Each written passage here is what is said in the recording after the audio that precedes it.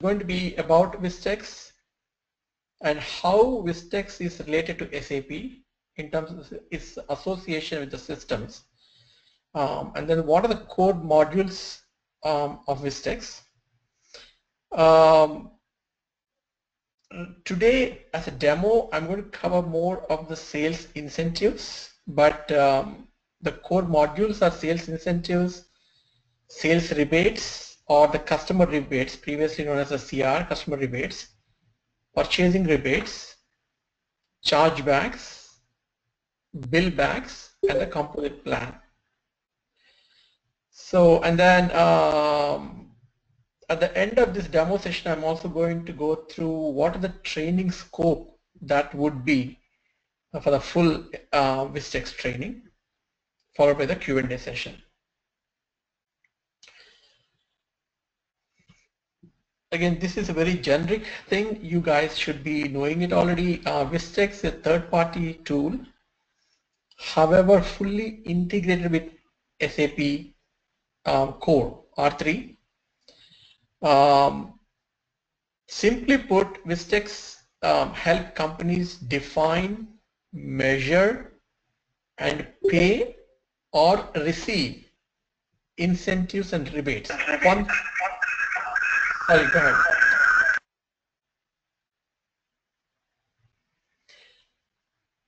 So simply put, it just measures, it defines, measures, pays, or receives incentives, rebates. It could be any form, it could be chargebacks, billbacks, claims, etc. But the fundamental concept is to define some kind of a rules and either pay or receive it to the third parties.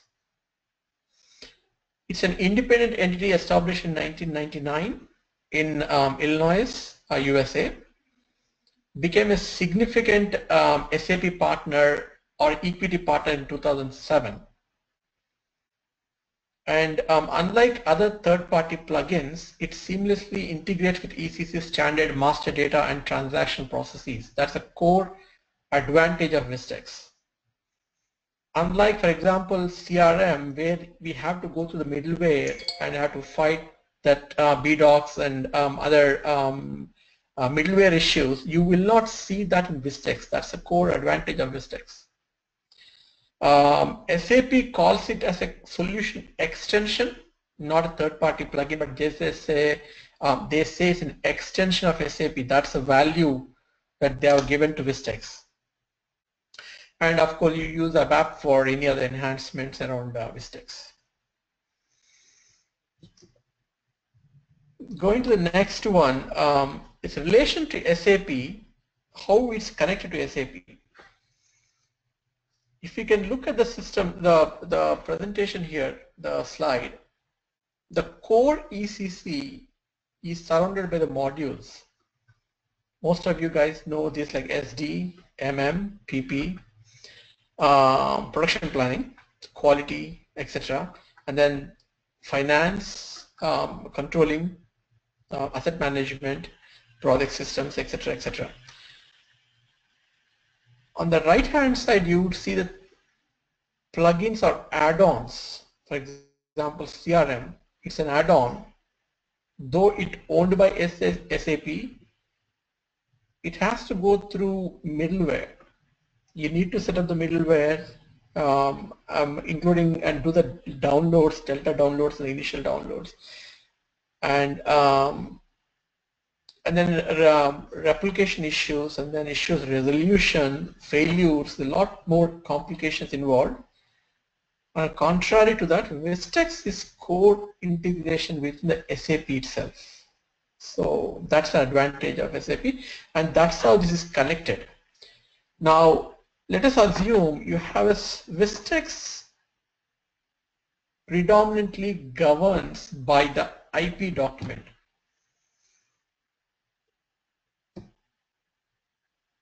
For any IP document, you need a source document. Extremely important point. And that source document will come from either SD or CRM or MM, which is the purchase orders, Of course, if it has to come from CRM, then it has to replicate to ECC and ECC to VISTEX. And then the actual calculations of the payouts. Remember where we said it's going to have to pay out to somebody, some third party. Could be employees, could be contractors, distributors, dealers, third party companies, doesn't matter. It has to pay out or we have to receive it, whatever that is. The source document will define what's the base price on which the incentives or commissions to be calculated. And the calculation rules would lie in IP document. Rules that would lie in agreement. However, on what price these rules have to be calculated will lie in IP document, pricing procedures. Once it calculates the payout, which we call accrual process in VISTEX, then it does the settlement, and the settlement happens in the FI side. And it's fully integrated with FI as well. So this is how VISTEX is closely interwoven with SAP system. Any questions at this point?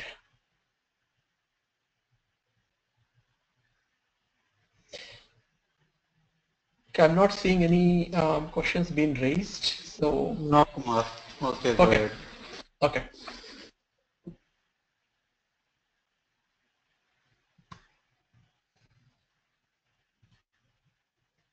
Now, core modules of VISTEX: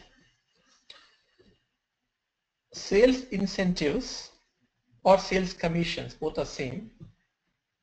Sales rebates or customer rebates, purchasing rebates, chargebacks, billbacks, composite plans. I'm going to go deep into the sales incentive for now. Rest of them we would cover in the regular training session. It's a lot more to cover, but due to lack of time, I'm going to cover the sales incentives to start with. A sales incentive, simply put, it is an incentive paid for a sales by a company to its salespeople. Salespeople could be employees, contractors, commission agents, distributors, dealers, brokers, doesn't matter. If you're paying $1 to help get a sale done to a particular party, it's called sales incentives or commissions. In this example, in this scenario, the business process, what you're seeing, the left side you see the supplier, the employee, the customers, brokers. This is the typical party for any transaction, especially in the sales side. So there would be an agreement. Now VISTEX starting point is an agreement. End point is settlement. If the agreement is between two different parties, for example, in a customer rebate, where a customer is a company by itself, there will be a written agreement between those two parties. In a normal situation where it is a sales incentives or commissions with the employees, there is no formal written agreement. There could be, especially sales plans, there could be, but it's not mandatory or not required as a business process as such, that a branch manager will sit down with the sales employees or territory manager. He would define the payout, and then in the SAP VISTEX system, there must be an agreement. The agreement specifically specifies three things: the eligibility, means who is eligible and what is eligible. Exclusions. Second thing is exclusion. What is excluded? If there are any exclusions, what are those exclusions? You may say that you as a branch manager can tell to your sales rep that you have to sell 1,000 iPhone 5s, but you cannot sell iPhone 4s because those are dead products. So you can define those exclusions in the agreement. The next step in the agreement is called actual benefits. How much you're going to pay to the employee for selling the 1,000 units. So always remember, agreement is defined by three major components: eligibility, exclusions, and actual benefits. So in this scenario, there is an agreement between the employees and the company, which is say Apple, and brokers. Brokers are typically commission agents where they work for certain payout. So there must be an agreement clearly defined, and we will do that configuration in VISTEX. I'm not going to go to that level today's session, but this will cover in the VISTEX configuration. And then based on the commissions that we agree that we would pay to the employees, employees would go and sell in the market. That selling is not part of SAP, but it's a business process. Once an item has been sold in SAP, then we would do the sales order. We would do the PGI, we do the delivery, then do the PGI, then do the invoice. Once the invoice has been sent, based on the agreement that we have with our employees, like it could be that a sales employee paid every 3 months. This is an agreement. You could pay in 6 months, 1 year, or even 1 month. So those are the definitions or the terms that define the agreement. Based on that, VISTEX will start accruing those values. It's very important that accrual comes before the settlement. Last but two step. The accrual happens due to this. If you define a period and you define your benefits to be paid out to the employees, system has to accrue it from the day one. If it's a 12-month agreement with your sales employees, from the day 1 to day month 12, 31st of December, it has to accrue it first. That accrual happens based on a source document, and that source document could be an order, a delivery, or an invoice. 90% of the time, invoice will be a source document, because company gets paid only when you collect the money. Selling someone something and not getting money and then paying a commission over that, it will be a burden on the company. So the source document comes from the SD if it is a customer rebate, or if it can come from the purchaser invoice. When we inward, when you do the MIRO, purchasing invoice inwarding, that could be a source document too, because how much you purchase from the manufacturer, the back side of it, which is a reversal of this one. We are doing the sales side. It could also be the procurement side of also the purchasing rebates.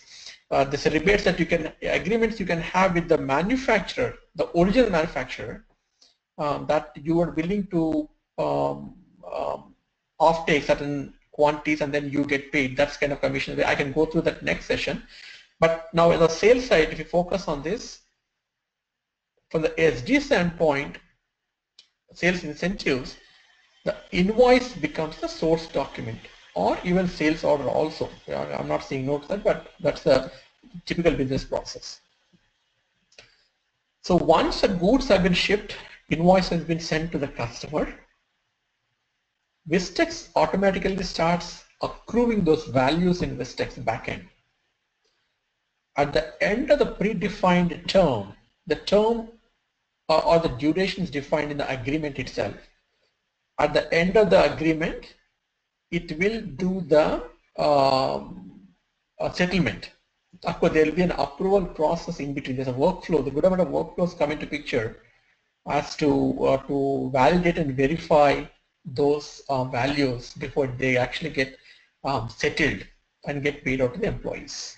So finally, sales incentives are paid out to the employees. Any questions up to this point? Right. I have a question here. Sure. I'm Subhashini, and it's regarding like whatever the process you told, it's just similar to rebates, like rebate accrual process and settlement in invoice based on the validity period, whatever we maintain for rebate master data. So what is the difference between that rebate and the sales incentive? Sales incentives are predominantly for the employees. Customer rebates are with the third parties or the companies. Yeah, that's true. Okay. Yeah, I got that point. I mean, I just want to understand that if we maintain a condition type for commission, and if we maintain the routine or something, it will work the similar way, right? I mean, how we are variating, I mean, VISTEX is different than SD module. SD module, yeah, sure. SD module has limitations with the payouts. The SD module doesn't have the validity periods. You cannot, there are much flexibility in VISTEX compared to SD or ECC as such. ECC also has rebates and payouts in certain areas, but they're not as robust and as flexible as VISTEX. That's the main advantage. SAP tried to kill VISTEX long back, but they could not because of the flexibility. You can define the terms, you can define the validities, expiry dates, exclusions, eligibility. Within the eligibility, you can also exclude certain parties and include certain parties. There's a lot of flexibility that come in here where you don't see it in SD. That's the only difference. That's the main difference. Okay, thank you. Welcome. Going to the next one, we are looking at the business process. I'm going to get to backside system process, how the VISTEX behave in this scenario. So incentive agreement, as I mentioned, this is a starting step for any VISTEX transaction. The first thing you would ask anyone of VISTEX, if someone said this issue with the VISTEX, you need to ask what is the agreement. There, everything is defined. Everything. Which employee is eligible, which employee is not eligible, which employee is eligible to sell something and not eligible to sell something, and if they are sold, how much they are eligible to get paid. There could be volume based, there could be value based, there could be many tier system that you can have, which ECC did not have this flexibility. The agreement, the core area for VISTEX. The reason I'm repeating again because you need to step into agreement in depth to see the issues in VISTEX. The major issue that could pop up, like incentives not getting paid, sales reps in the territories are not getting fully paid what they're supposed to get paid. Now, there could be various reasons why they're not. So this is one area you would deep dive. Every agreement will consist of rules. The rules are called price sheets in agreement, which is nothing but the condition type and the condition table. So the rules are defined in two main core areas. One is eligibility and then second is the actual calculation rules, how much you have to pay. All the three areas of the agreement are nothing but conditions, similar to pricing conditions, but they're also called conditions. You would define them as a conditions and assign them to the price sheets, not to pricing procedures. Pricing procedures will come in IP document, not in agreements. Agreement, you only have price sheets, which are combination of condition types and tables.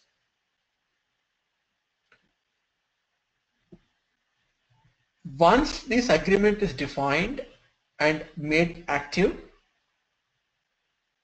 and you have defined the source document in the IP document configuration, which I would come to the during next sessions in the training, it would start accrual process. It starts accruing the values over the given duration, given period. Now here, the accrual is defined by the IP document. IP document will contain what the IP, if we can take a step back, IP document has the pricing procedures. The pricing procedures will define what value it should pick up from the source document. For example, in the invoice, the source document for the IP document, you would define, pick up the base price from the invoice document plus anything else, surcharges, or you can exclude the discount. So if you can do that in the pricing procedures in the IP document. But so this is the crux of the whole thing, that the pricing sheet, which contains how much has to be paid to the sales employees, plus the pricing procedures in the IP document, which defines from what values should be picked up from where, on which the discounts are calculated. That's the relationship link between these two documents. Based on that, accrual will start. Now here you have two types of documents. IP document has two types. One is a transactional IP, second is a composite IP. Transactional IP starts accruing based on the transactions.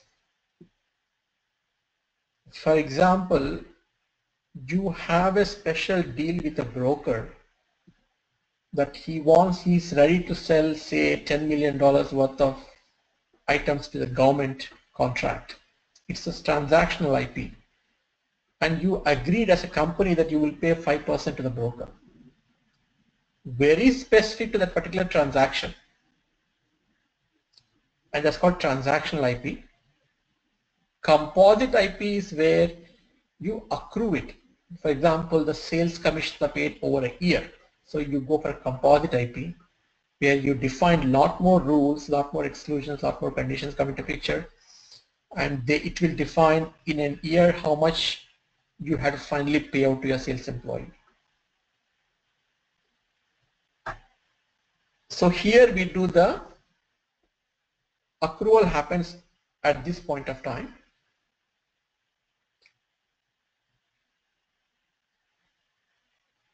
And then it goes for the settlement. Creation of settlement happens in the VISTEX. Posting happens in F5 outside of VISTEX. It goes to F5 after it's accrued and settled internally in VISTEX, then goes and posts in F5. So this is a system behavior for sales incentives. Any questions at this point of time?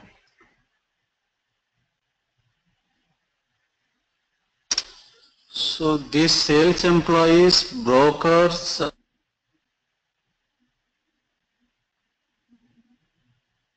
Hello? Sorry, you went to mute again. It's like. Yeah, sorry. Yeah, sorry, I go am ahead. Vasu here. Yeah. Yes, Vasu. Where the sales employees, brokers are defined, whether it will be defined, derived from ECC or it will be maintained in Vistex. Good question. If it's integrated environment, all the master data is maintained in ECC. You can also maintain them in Vistex, but it's unnecessary. The only time you would maintain some master data in Vistex is during the GPO scenario, group purchasing organization, where the members are associated with particular GPO organization. You would define that membership in Vistex. Otherwise, you don't need them. They can lie in ECC. Okay. Here I have, yeah, go ahead. And what about the source document to the flow to the Vistex, whether it is any integration like maybe in APO we have SIP correct, how it will be moved or pulled the data from ECC to Vistex? There are loads, the delta load and initial loads are there between Vistex and ECC, but we don't have to worry about it because they are automatically done. Okay. There's no manual intervention required once your setup done in Vistex correctly. No, just we wanted to know whether any interfaces or maybe any RFCs. No interfaces, no RFCs, no IDOCs, no BDOCs, nothing. Okay. What about this settlement, the place also? Settlement place also no further plugins, orders, or any kind of document flow would be required. IDOCs or BDOCs, nothing. It's not like CRM. You don't have to do that. Okay. Thank you. Welcome. I have a question. Sure. For example, if they are not using for SAP HR, if they are not using, but they are using the PeopleSoft kind of, but integrated all other modules are in SAP.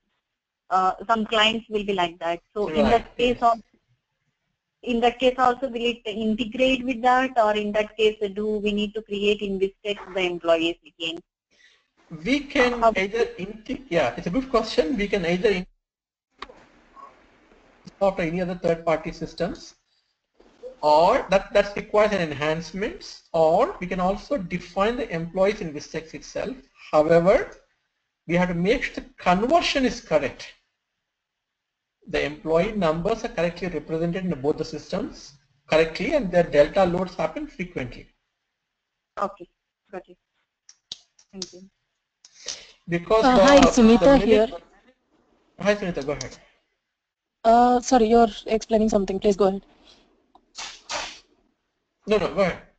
Okay, my doubt is like how, similar to Subhashini's question.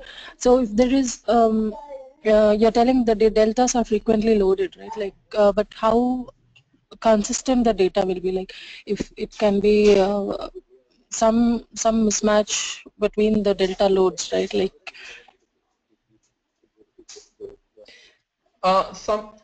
that will be the data replication. At the time of the replication, we need to see that's only initial times where you would face this problem, not in a delta load time. Garbage in and garbage out. We can't help it. Okay. You will not be able to do anything in Vistex if the employee ID did not match. Okay. That is more of the the data issue. Yeah, I agree with you, but there will be issues. But the system will not create any IP documents if it did not match. Okay, so it's just the delta load. There, I mean, as you mentioned earlier, there is no data flow like IDOCs or LSMW or no any interfaces or anything like that. Just a delta load. Yeah, that's the beauty of Vistex. Okay. And I'm sorry, I think I missed. What does IP document mean exactly? Okay. IP document is remember this is incentives and payout document. Incentive and payout. Yeah, okay. It's a system-driven document. You don't do it. For example, you create a sales order in SD. and you create an incentive agreement in VISTEX, but you don't create an IP document manually. System creates by itself. Yeah, that's what I understood. Like the source document, it could be an invoice that comes from ECC, and Correct. based on that, you create an IP document in VISTEX system. Correct. VISTEX system, you point in the IP document, you point what is the source document. Okay. And you I mean, that's again like you do the configuration again, like correct. how we do in ECC. Yeah. So the configuration steps in this process will be the incentive agreement, the rules, eligibility criteria, exclusions, IP document header level and item level. There are two here. One will be header level IP document configuration, item level IP document configuration. Then composite IP if it's a composite IP type. Accrual, settlements. Okay. These are the main areas of the configuration that you would see in this scenario or most of the scenarios, many of them. There will be some minor differences here and there, but predominantly the configuration starts with the IP agreement, followed by the IP document. Of course, there will be associated profiles configuration, for example, partner determination, text determination. There will be lot more like SD similarly, but these are core areas. Okay. Okay, thanks, Kumar. Welcome. Okay, so any questions? Any further questions?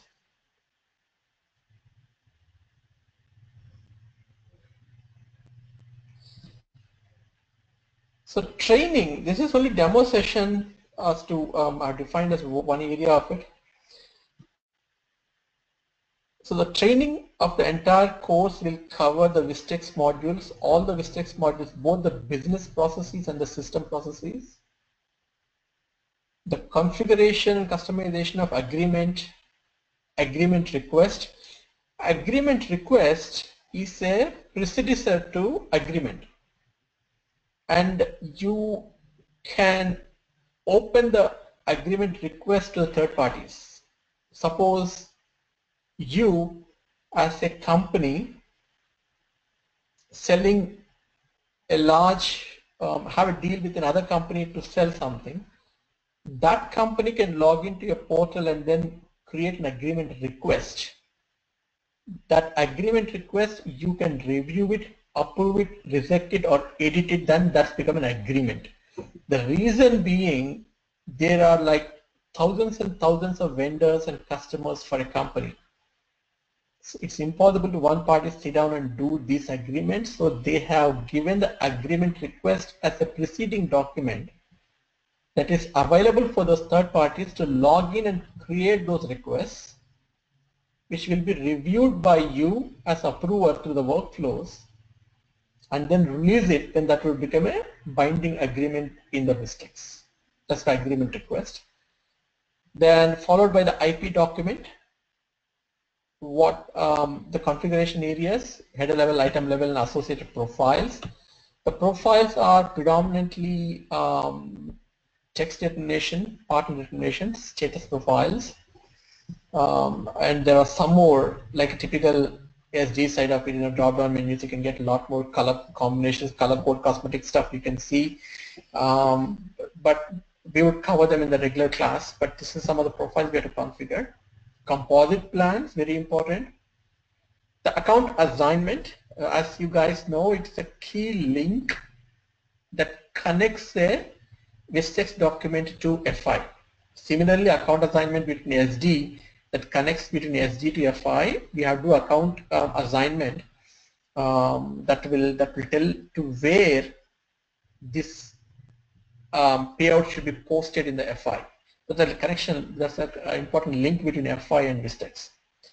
Then the accruals configuration, settlements, and then reporting. So the difference between SAP and VISTEX is VISTEX, the blank page. You don't see a defined sales. For example, if you have to go to third-party sales order, regular sales order, you go to SAP SD, OR or TR, you can pick up, copy as, and release it, and then save it as, and then you make the minor changes. You can still able to run the system.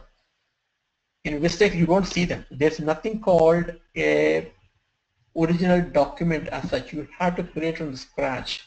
Entire profiles, entire areas, the columns, the fields have to be configured.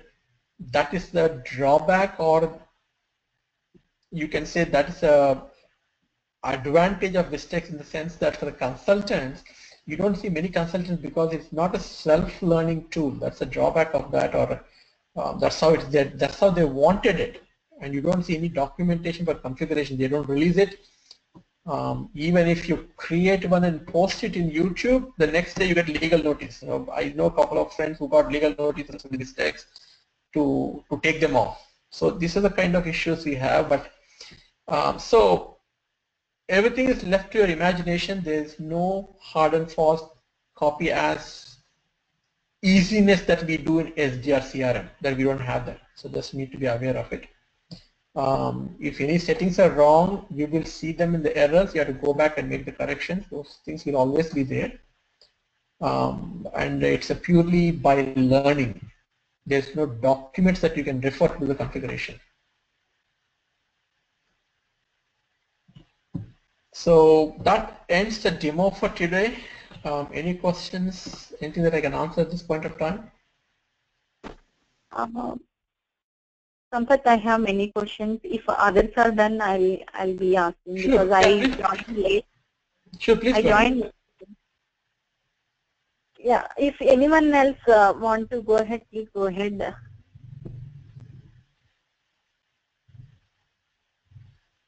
That's fine. Go ahead, Subhashini. We would like to hear, like, we would like to share the knowledge. Whatever doubts you have or questions, it's good to hear. That's okay. Okay, Sunita, thank you. Yeah. One moment. Actually, I would like to know if, for example, CRM is implemented for a client, and if they also want to go with VISTEX, so will that work, or I mean, how it will integrate? I mean, is the CRM is a standalone CRM, or does the ECC involved there? ECC also involved. Yeah. So typical process will be a sales order done in CRM has to replicate to ECC because deliveries will happen in ECC, correct? Yes, yes. Yeah, so then there's no problem here.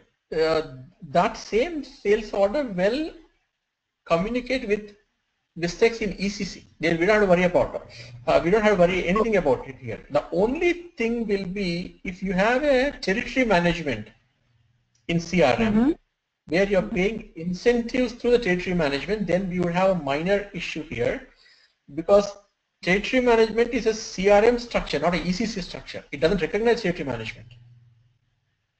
So you have to map a backend Z table to pull those territories into Z table, or you can map the sales group, because if you do not have a sales group concept, not sales officers, but under sales officers you have sales group concept, you can map the territories in CRM to sales group in ECC and then pull them into VISTEX. Or you also have a sales group concept, which is nothing but assistant branch.